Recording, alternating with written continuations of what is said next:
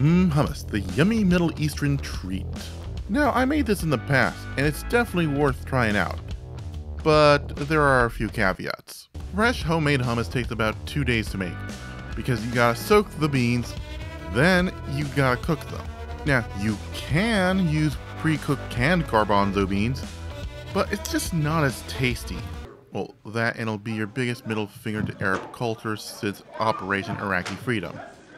So, what should we do to make fresh homemade hummus without resorting to— It's with a pressure cooker. I mean, I already gave it away in the thumbnail.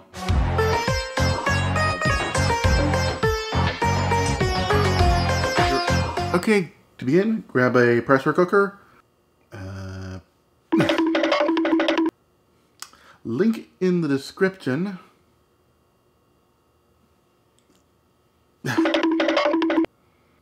And to our pot, add 1 cup of dried garbanzo beans, or chickpeas. And cover everything in about 8 cups of water. That might seem like overkill, but you gotta remember, these beans are going to triple in size. Slap on the lid. Set the pressure cooker to 2 bars of pressure, or high if you're using an Instant Pot. Bring it to a boil.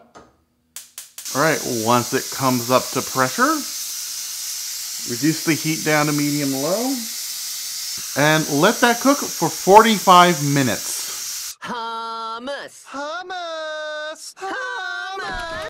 Alright, and just like that, fully cooked beans in less than an hour. Okay, so put a colander in a big bowl like this, and dump everything in here. Oh, by the way, this is important. Don't throw away the cooking liquid. In fact, I'm just gonna pour it in here. And we need to cool down the beans, so let's just rinse them off in cold water.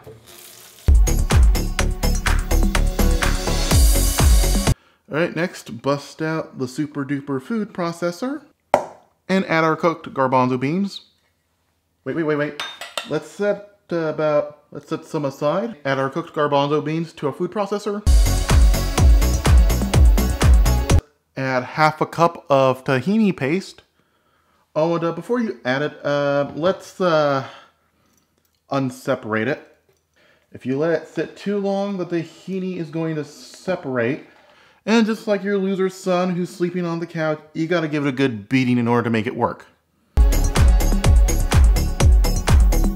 3 tablespoons of freshly squeezed lemon juice. 1.5 teaspoons of salt. Half a teaspoon of freshly cracked black pepper. 1/3 of a cup of extra virgin olive oil. Marry me, senpai. Now add 2 to 3 cloves, or in my case, 1 big ass clove of garlic. And add half a cup of our cooking liquid. Blend until smooth.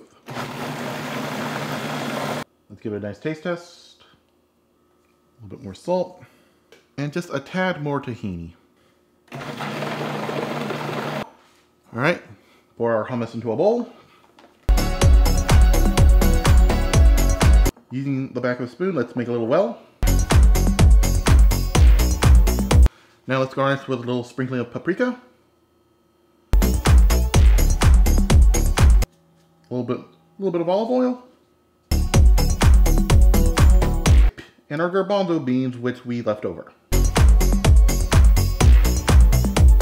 Heat up some pita bread and dig right in. Bonus points if you're able to do it on a gas stove with your bare hands. Oops, I was supposed to make some sort of lame joke, then dig in. It's my first day back, give me a break. This has been Chase Cuttin Kitchen. I'm CRJ, making cooking fun, and meaning it this time. Thanks for watching. If you liked the video, smash the like button. If you really liked the video, become a subscriber and hit the bell notification icon. I upload every Thursday. Don't forget to follow me on Twitter, Instagram, TikTok, and support me on Patreon. And yeah, I know what my most recent pic on Instagram is. Don't worry, I shampooed my hair nice and good.